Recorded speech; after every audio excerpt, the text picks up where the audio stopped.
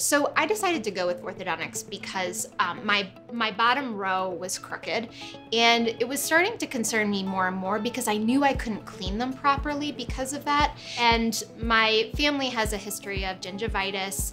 And so, you know, my mom has always been cognizant of her own mouth health and talking to me about that. And so it's kind of been stuck in my head since I was a kid that that's important. I decided, you know what, I'm in my 30s, might as well just get this done.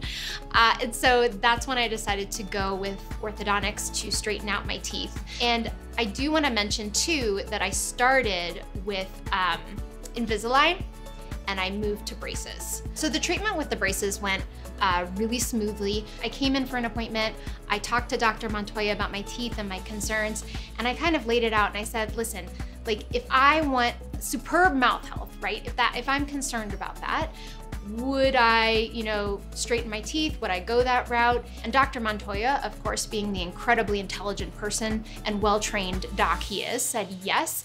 And so I decided to go that route and straighten my teeth and not keep trying to clean around them and make do. And then I was presented with, you know, a couple different treatment plans. So I could make my choice between these different options. I chose one, went with it, and then we just took off from there. I got those braces off. I was so happy. I went straight to my car and I took a selfie and I sent it to my friends because I could not believe those were my teeth.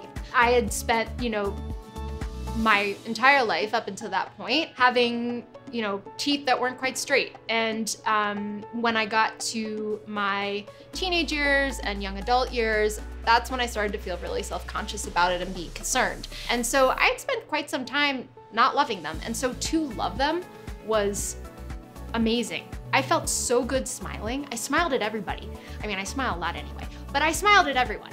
And, you know, it was just like, it changed how I felt about myself, which was really, really nice. So it was wonderful.